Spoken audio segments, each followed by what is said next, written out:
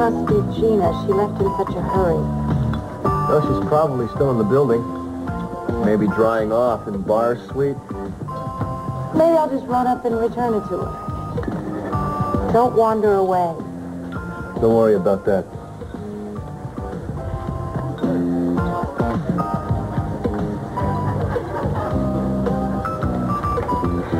Are you mad at me?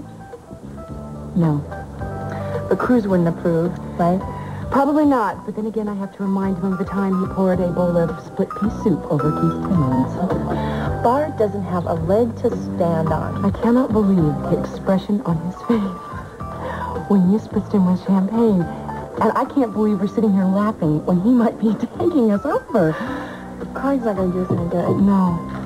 It feels good to laugh.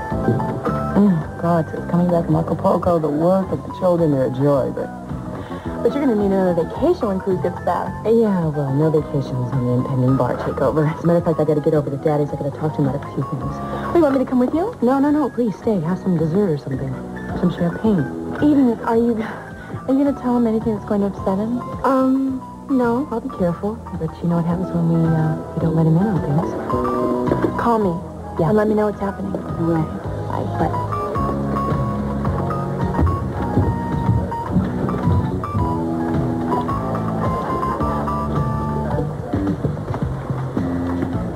Hi. Hi.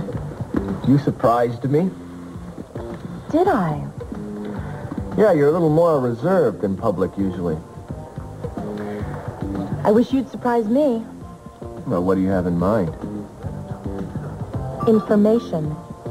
You haven't brought me one bit that I can use on bar. Be patient, okay? I work in mysterious ways, but I always come through.